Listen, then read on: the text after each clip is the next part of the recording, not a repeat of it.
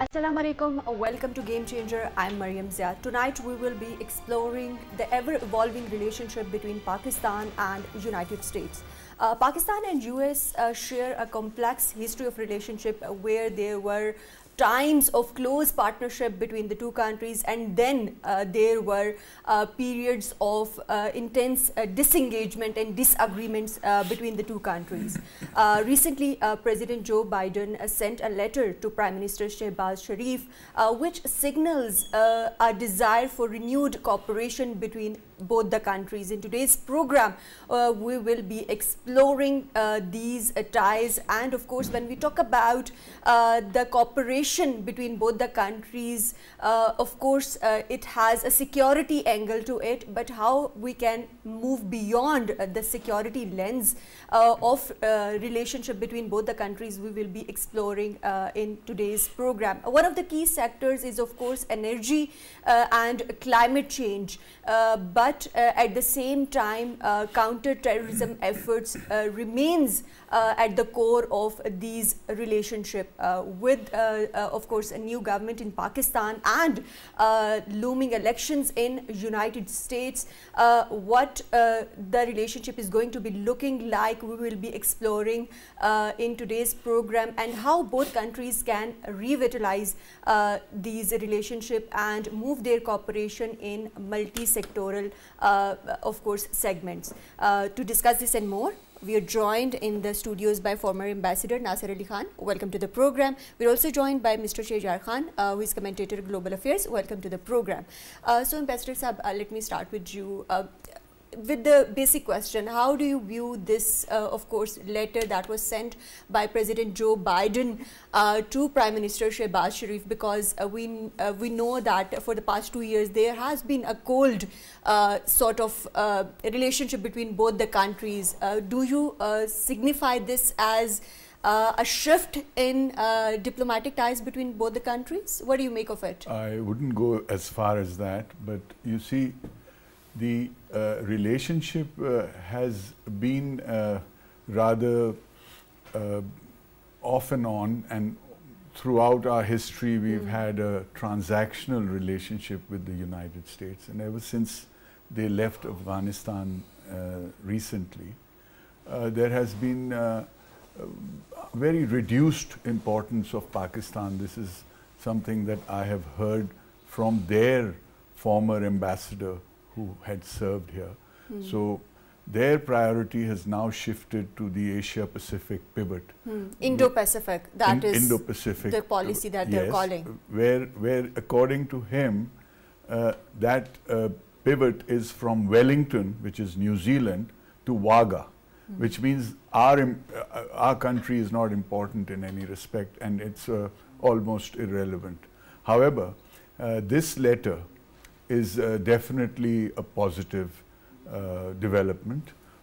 I think it is a little too late and too little in some sense, because you see, this is an election year, and if you talk about issues such as climate, the Green Alliance and things like that, at the end of this year probably you'll have another president who's not very fond of climate change. And the other problem I have with that is, you were mentioning energy. You see, we have a tremendous potential in Pakistan to develop green energy. Our hydroelectric potential, our wind potential, our solar potential is one of the best in the world. But having said that, we also have a huge reserve of coal. And now I realize that most of the Western countries discourage Pakistan from developing that particular potential. Right, now because it is related to the fossil fuels, and we want to move towards the greener technologies. We will be exploring that later in the program. But Ambassador Saab, I want to ask you about, of course, the complex history of ties between Pakistan and United States. Let's start with that. Of course, you also alluded to that with the withdrawal of US forces from Afghanistan, the significance that Pakistan has had in the past in US foreign policy for that matter, has somewhat reduced. But at the same time, do you think that this gives another sort of potential to establishing a relationship where we are looking at Pakistan-US ties beyond that security lens and beyond the third party interventions like great power or from the Pakistan's significance in Afghanistan? First, tell us a little bit about how these ties have oscillated or fluctuated over the years. Historically speaking, it goes back to 1954 when the United States was interested in us joining a security alliance in the region. In fact, before partition even, after the Second World War, the United States was very wary of the Soviet Union and the spread of communist influence down south. So they created a whole range of countries all the way from Egypt and Algeria to Indonesia. And their theory was that if we have a bulwark of Islamic countries, communism is something that is an antithesis to Islam, and to be able to strengthen these countries would be to the advantage of the United States. So they decided early on to support the creation of Pakistan also. Then when we became a nation, then they very quickly formed an alliance with us, because Nehru and the leaders of India were also more left-leaning in their opinion. Although they did have relations with them, they favored Pakistan. And from the 60s then, we got a lot of assistance, not only military assistance for our defense, but for instance, agriculture was transformed to an extent where they helped us in improving yields of wheat and cotton, and especially the yield of cotton. I don't know if you remember Mexipark wheat was a special strain that was developed, and it improved our food security to a large extent. Apart from that, they helped us develop Tarbela Dam and Mangla Dam. Now, the amount of electricity we get from these two dams, which costs next to nothing because we've long paid for the infrastructure cost, is very, very high, and it's of very low cost. So that has made a huge difference to Pakistan. Then we talk about the different events in the region where our relationship has changed. So I like to put it as 3 marriages and 2 divorces, and now we've had a recent separation. So our first marriage was with Ayub Khan, the second one was in Zia's time, and the third one was post 9/11. The first 2, many people have said 3 phases of close relationship between both the countries. So even Hillary Clinton said that we made a mistake, that when the Soviets left Afghanistan, we just left the area to its own devices. And that was very, very harmful, not only to Pakistan, but for the whole region, you see. So these are the sort of historical perspective. But coming to now, I think we mustn't have too many hopes with this overture. I think it is to a large extent a formality, but there's no doubt that they have an interest. And there's no doubt in my mind that the United States is an extremely important country, because if you talk about today, we have a huge export. They are the largest export market.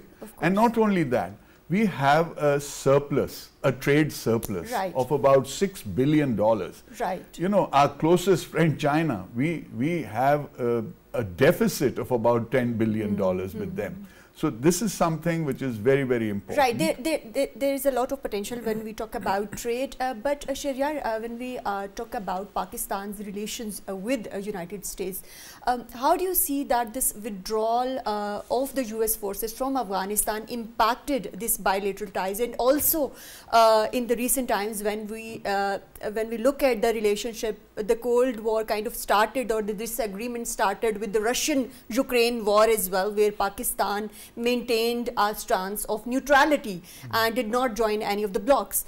So what do you make of this situation and moving forward from that point in time? So Maryam, if we view the Pakistan-US relationship, historically, I think the US has always viewed Pakistan, I think like starting from 9/11, the US has viewed Pakistan from a security lens. So Pakistan has been the next net security provider to the US when it comes to its security or foreign policy objectives in Afghanistan. So that is the view or the lens with which this relationship has operated since 9/11.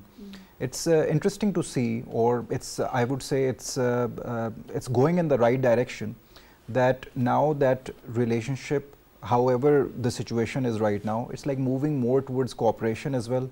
It's moving towards health security, economic growth, access to education, as President Biden has also like said in his letter.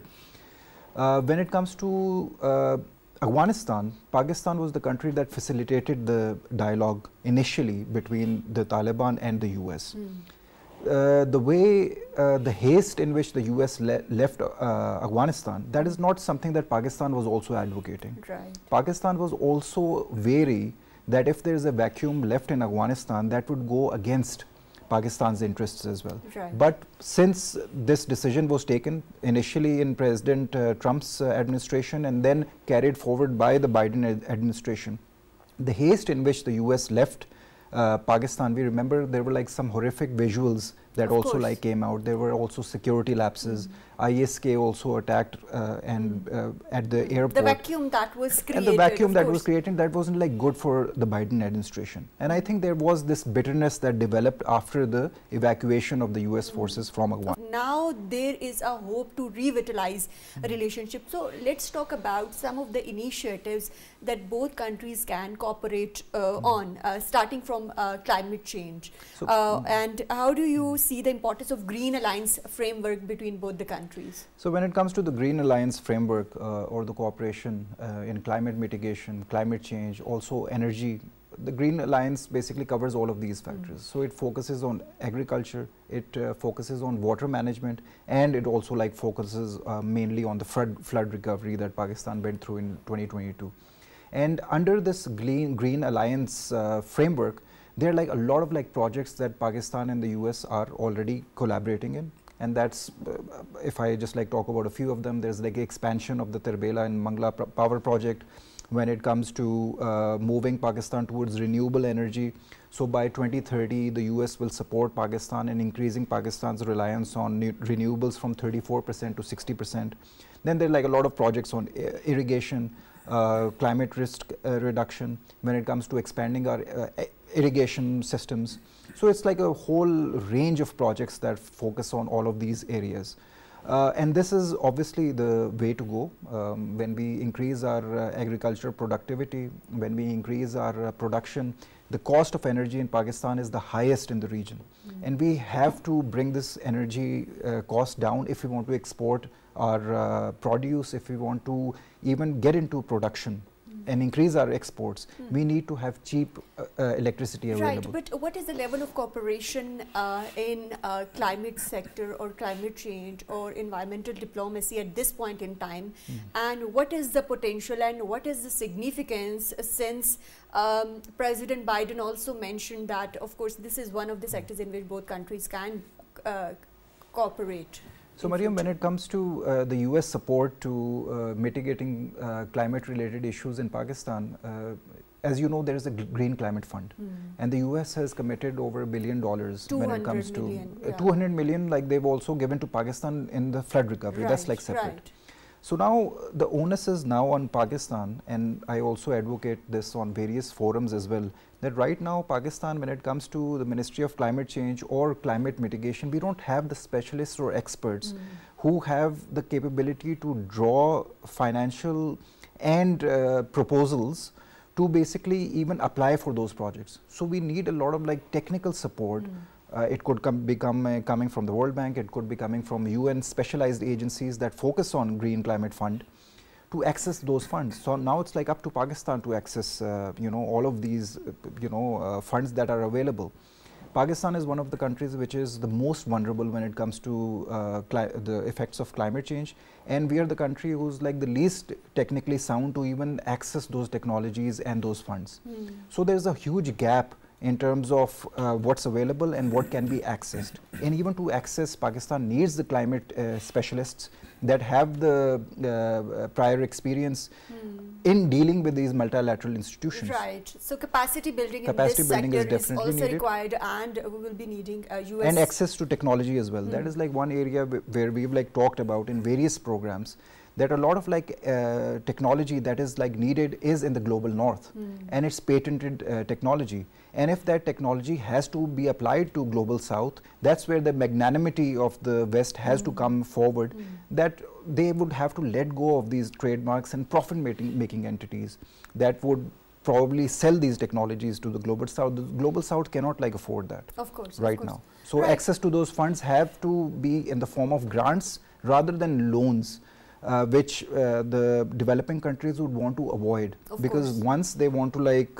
focus more towards economic development, and that development should not be coming at the heels of like more loans that the global south is already indebted with. Of course, and we keep on emphasizing that in our shows regularly. But Ambassador Saab, coming back to the dimensions of Pakistan-US ties, and you earlier alluded to as well, the significance that Pakistan has had in the past might not be that much apparent in the current US foreign policy.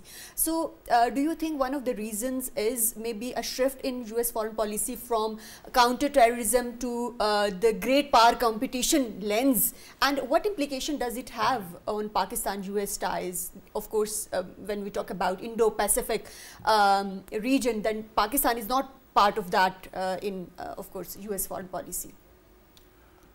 You see, there comes a point, as I said, most relationships are transactional.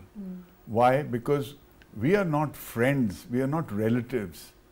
Wherever our interests, mutual interests converge, there we will engage with one another. The other problem, as far as we are concerned, is that in our country, one of the major security risks is that with our neighbor towards our east. And the US policy for the last few years has actually shifted to have a strategic alliance with India in order to be able to counter the spread of Chinese influence. So I have mentioned this before. As far as India is concerned, India will welcome all assistance and all foreign direct investments, but India will never ever have a hot war with China. Right. You see, unless it's attacked itself by China, which is highly unlikely. China has a very large trade with India, and even though they had a lot of skirmishes on the north, they continue to have the same trade. However, as far as Pakistan is concerned, we are obviously disappointed at this sort of situation developing. Right, but at the same time, Ambassador Sir, don't you think that with Pakistan's close ties with China, Pakistan still remains significant, because US wouldn't want Pakistan to shift into another bloc. Of course, Pakistan is not into bloc politics, but don't you think it's still significant for US interest in the region? Well, there are some analysts that say that Pakistan could act as a bridge between the US and China. Like 70s when Henry Kissinger secretly visited personally, China. These days communications are very different, and even secret communications are now changed due to technology. So I don't believe that to be the case. But one of the problems that the US has with Pakistan, and this is not speculation on my part, many people have stated it in the United States, that they are against the development of CPEC. Now, this is a major irritant because the Chinese have a very close and comprehensive relationship with us. They have developed a lot of infrastructure here, and we are hoping that more business will come to Pakistan. We don't want a major power to put hurdles in this path, okay? And as far as the Chinese are concerned, they've told us time and again that they would welcome American investments in these special economic zones or even in Gwadar. So that is something which, you know, comes again as an irritant between the two of us. However, we should focus on those things that are of our common interest. And in my opinion, the biggest issue now, which is increasingly becoming more important, is that of Afghanistan, of the Taliban, of the ISIS, Khorasan, because this is not something that will only impact Pakistan or the region. Of course, it global will impact security threat. Exactly. Of course, but ambassadors, of course. So that is one of the reasons that at the moment the United States is watching the situation vis-a-vis the Taliban in Afghanistan, and I think at the end of the day, any contacts they may have could quite easily be initiated from this side, you see. Although right now we don't have a great relationship with the Afghan Taliban either, but we have a lot of commonalities with them, and we have this common border with them. So at the end of the day, that is one of their concerns. Right.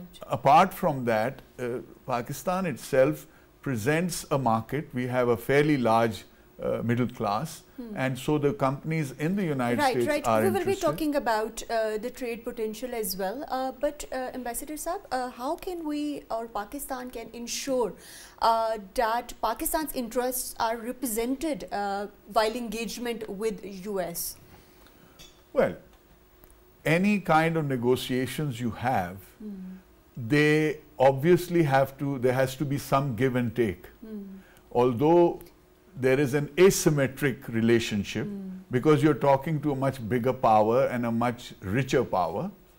But nevertheless, we have been doing this for decades and we know how to do it. We try to spar with each other in some instances. The Americans think that sometimes we play a double game and sometimes we play the victim card.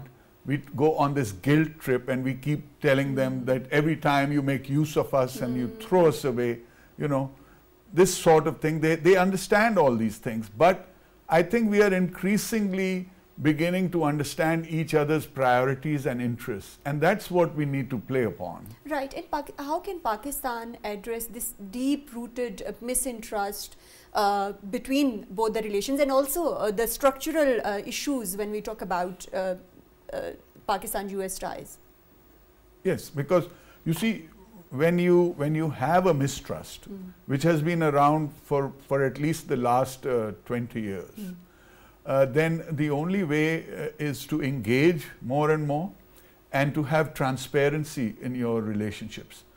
I mean, to give you an example, in our relationship with Iran, for instance, something that I am very worried about. I think it's the most unfortunate thing, and that we need to sit down and talk to them and ask them what is that exactly it is that pushes them to the level that they can cross our border. And now, instead of escalating the issue, we need to have talks and show them a genuine understanding of their problem and then actually do something about it. You see, the Americans understand us quite well by now, and we understand them reasonably well. So we know up to what point we can go, and we know how far this is a give and take, and we know exactly what they want when they come here. So we have to work within that thing. And this is not just true of this relationship. It's true of any bilateral engagement. Right. But you know, the United States is a major power in the world, of course, and it's a major economic powerhouse, and they import a lot of goods and services.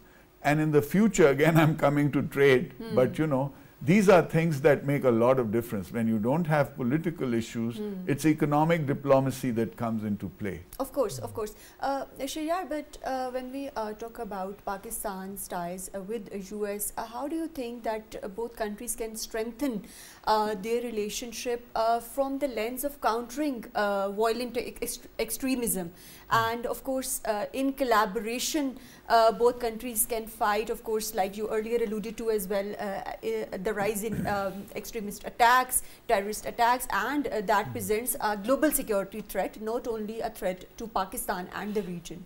So, Maryam, President Biden's letter alludes to this same statement that you're talking about, that the US wants to support Pakistan in overcoming its regional as well as global challenges. Regional challenge right now for Pakistan, I see as the terrorism or the threat of terrorism that is emanating from Afghanistan. And we've like talked about various UN reports, very substantial UN reports that have come out, and they basically indicate towards an alliance of a lot of like cross-border terrorist organizations that are now cooperating with TTP, providing them with like material support, financial support, and support in terms of ideology and finances as well. So this is one issue that has a potential to basically spill over from Afghanistan into the regional countries and then globally as well. And now we've seen this. This has recently happened. The recent terrorist attack in Moscow has been traced back to ISKP, which originated this attack from within the geographical confines of Afghanistan. And we can already see that this whole issue of Daesh, ISKP, is now becoming a global issue. Yesterday or the last week, they basically attacked Moscow. Previously, Pakistan and Iran came to a brink of war because of the attacks that were again emanating through Tajik nationals from Afghanistan's soil. And this has potential to spill over in Europe as well. Right. Europe is a hotbed because of the very sensitive situation that is developing in the Middle East. There is a lot of radicalization and extremism emanating in European capitals as well. And all of these sentiments are being used by these cross-border terrorist organizations in Afghanistan, and they're capitalizing on it to recruit more people to conduct terrorist organizations in Western capitals. So this issue initially, which seemed like a cross-border issue between TTP and Pakistan, is now becoming a global issue. Right. Al-Qaeda is back into the whole foray. ISKP is a major threat. Of course, and Pakistan, of course, keep on enforcing that right on now, different forums as well. It seems initially that the West was basically looking at it as Pakistan's internal issue. The US and the Western allies were more focused on ISKP and Al-Qaeda. When it came to TTP, they basically said like it's an issue Pakistan's between internal problem, of Afghanistan course, and Pakistan, they should resolve it. And this is the issue with all security related dilemmas that the world faces, that it starts on something small, but then it evolves into a global threat. And this happened in 9/11 as well, and we don't want history to be repeating itself. So yes, Pakistan and the US and the Western alliances or cooperation has historically been viewed from a CT or a security lens. It has evolved into more economic integration, into economic cooperation as well. But unfortunately, the geographical location where we are, security will always be a big issue unless or until the geographical boundaries of Afghanistan are secure and stable. Right, and at the same time, of course, these regional economic integration, of course, projects like CPAC and others play a pivotal role. But like earlier you were talking about trade potential between both the countries. How do you see that US and Pakistan collaborating in Pakistan, and of course Pakistan's evolving consumer market? What potential does it exist for US companies to invest in Pakistan? Before I answer that question, I'd just like to mention that from a security point of view, we also need to discuss the issues in Balochistan, because we have ample proof that India is playing a part in inciting insurgency over there and funding it. So that is something that we need to discuss with the Americans as well, because this is something, again, going back to Afghanistan. But your question was regarding the trade potential between the two countries. You see, where does trade come from? It comes basically from a large population which is involved in production of goods and services, and some of those services it has an inherent advantage in producing, so someone else wants to buy it. And so in Pakistan's case, the first advantage is that we have a huge population, 240 million people, out of which there is this large youth bulge, which means, you know, when you consider populations of Europe and even countries like Japan, these are depleting populations and aging populations. So in the next few decades, the West has to realize that we need labor and trained manpower, and this will come from countries like Pakistan. So to be able to collaborate in training the right sort of people that you can forecast would be required. Right, and what kind of collaboration is required to make from US to make Pakistan a competitive and attractive market for these companies to come and actually invest in Pakistan? The first thing is that you identify those jobs that may be required in the future, because with artificial intelligence and automation, a lot of jobs are getting disrupted. You and may becoming not obsolete need, for that matter. Obsolete perhaps, but you see, to give you an example, people in Norway who are very well off, 20 years from now, the overwhelming majority of them will be over 80 years old. Right. And that's the time they will need caregivers, they'll need companions, they'll need people who will help them in their old age. That's just an example. But in order to supply that manpower, you cannot simply send people there. Right. You Skilled need to workers, train of them course. to their standards. Right. Their standards of cleanliness, their standards of punctuality, their standards of education. And this happens in all such labor markets. For example, in the Middle East, there was a time, maybe 5 decades ago, you saw a lot of Pakistani laborers. I'm not talking about people who are digging trenches on the roadside, but all kinds of domestic workers, drivers, operators of equipment and all that. Slowly, it has been replaced in the domestic side by Filipinos. Why? Because the Filipinos, the Philippine government has done this in a formal, organized manner.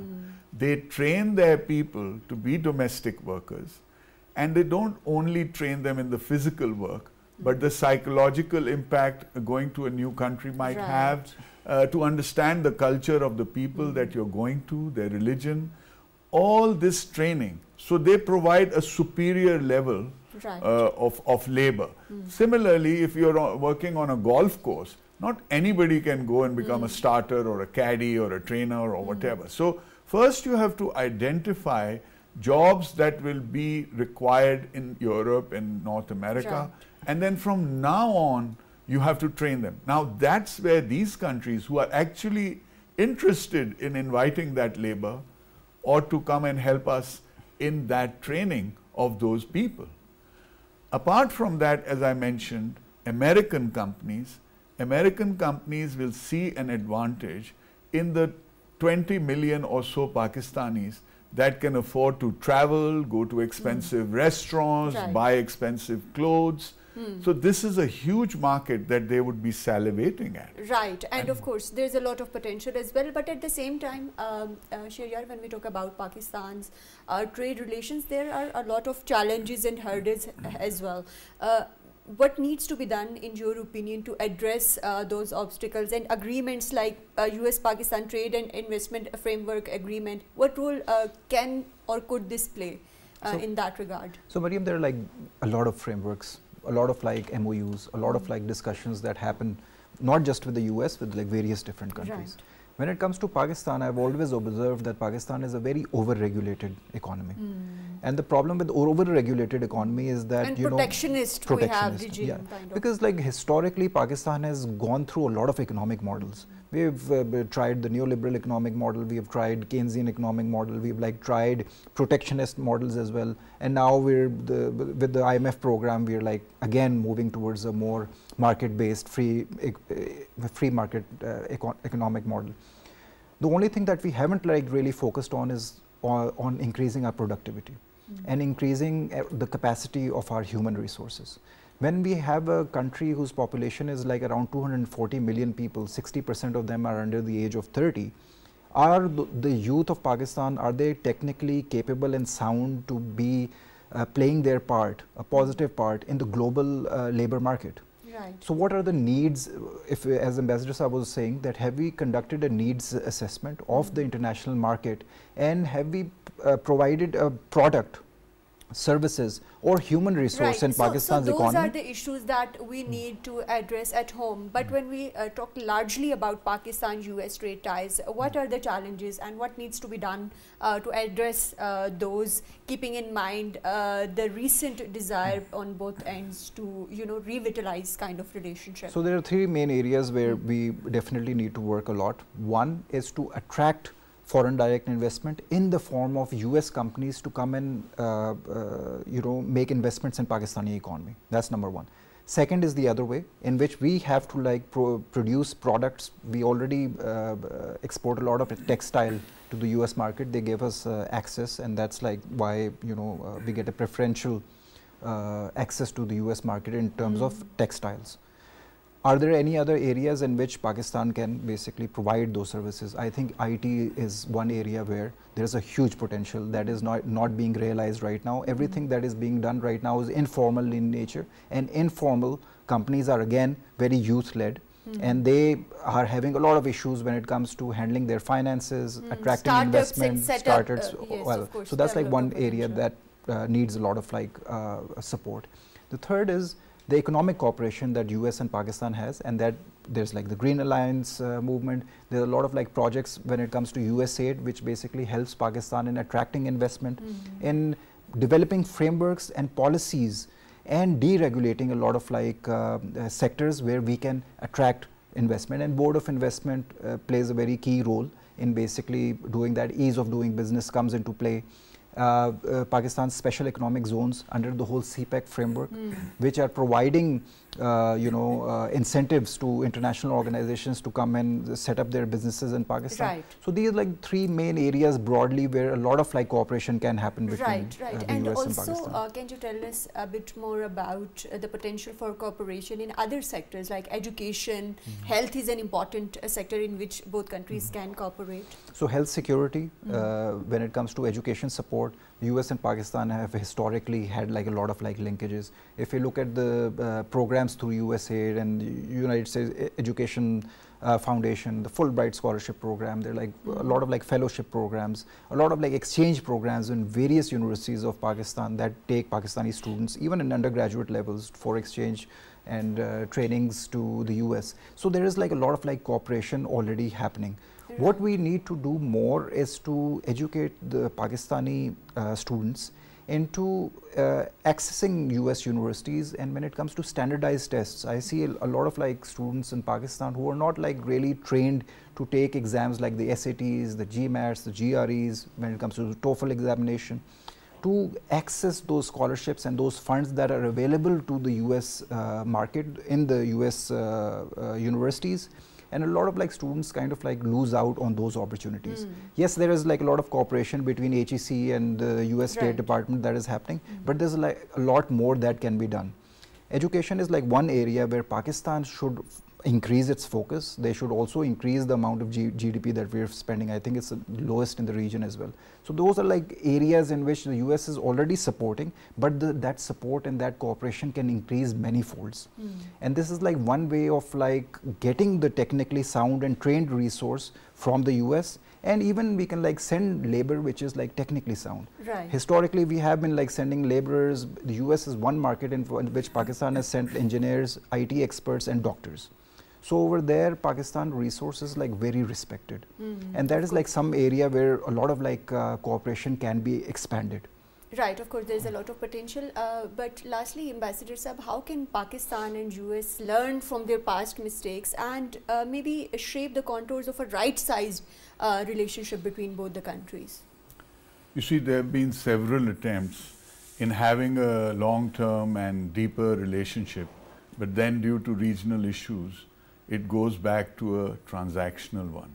But whenever I talk about such relationships, I like to look for areas which are win-win situations. Now, again, coming back to these are areas where the government should have minimum interference. The IT industry has grown here from 4 million, from about 10 million to about $4 billion a year.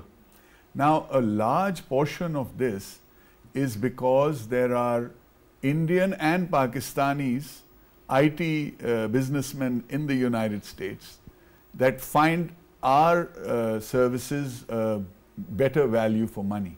You see, the Indian rupee is more than 3 times the value of ours. So it's a little difficult to compete with us in that respect. But that's not all. The point I'm trying to make is allow the private sector, allow it without any kind of restrictions. Give them a 10-year tax holiday, make it extremely easy, because you see, IT is something where you are not taking physical goods across the border or through a port. Right. You have an earthquake, or you have some terrorist act, or you have a shortage of energy. I can be sitting in a small office with 30 people and making a good income. Right. And it's a win-win situation. Then there are those kinds of investments, let's say in energy, for instance, where the American companies, which by the way, already 80 American companies are operating in Pakistan. So there are other opportunities here in mining, in corporate agriculture, where American companies would be interested. And one of the reasons for that is that a lot of their own markets are saturated. They're looking for opportunities abroad because they have the manpower, the technical expertise, they have the financial strength to do this, but their issues are that of insecurity, instability, and things like that. That's the only time that I would like the government of the United States to step in and help. Right. Because if I'm an American investor and I want to invest in a country like Pakistan, and I have certain fears about political risk or country risk, then the government should say, we have a fund like OPIC, they have Right. OPIC, a special insurance that protects the equity of the investor. And to create that conducive environment for the Yes. investments to come in, Apart of course. from that, I think the government should be having minimal say, minimal interference. And I need to mention the SIFC. This is Of doing course. a good job, and it has people right at the top which take a personal interest in it, and their aim is to truly provide a one-window operation for investors. Of course, of course. So there is a lot of potential. Thank you very much, former Ambassador Nasir Ali Khan, for joining us in today's program. Thank you very much, Mr. Sheharyar Khan, for joining us in today's program. Of course, when we talk about Pakistan's relations with United States, historically both countries had many stressors in the past, but it is in both countries' interest to learn from the mistakes and cooperate in other sectors, including security, climate change, and of course multi-sectors. There's a lot of potential. That's all from Game Changer tonight. Take care. Allah Hafiz.